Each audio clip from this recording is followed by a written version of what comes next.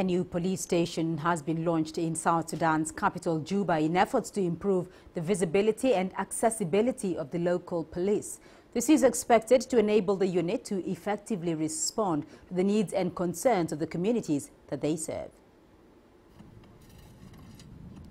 Rapes, robberies, killings, and random shootings have been common in Juba, the capital of South Sudan. It got worse after the crisis in July 2016, affecting the safety and security of the local community. But now, a new police station located near the protection of civilian sites will help curb these attacks.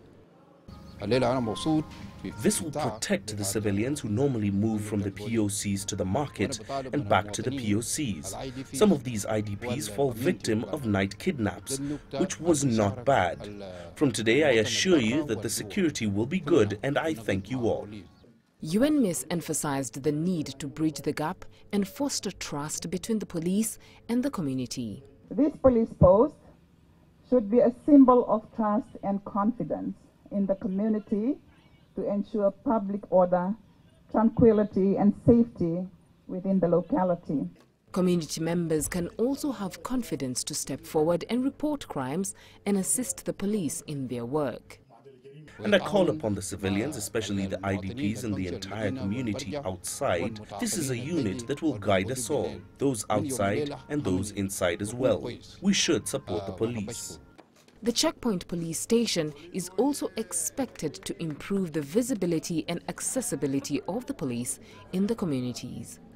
It is incumbent on SSNPS, our counterpart, to provide a conducive environment for the community to have the confidence and trust to visit this police station as victims of crimes, especially victims of sexual and gender-based violence, or even to provide necessary information that would assist in policing.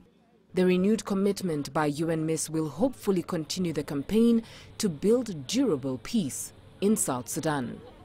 Beryl Oro, CGTN.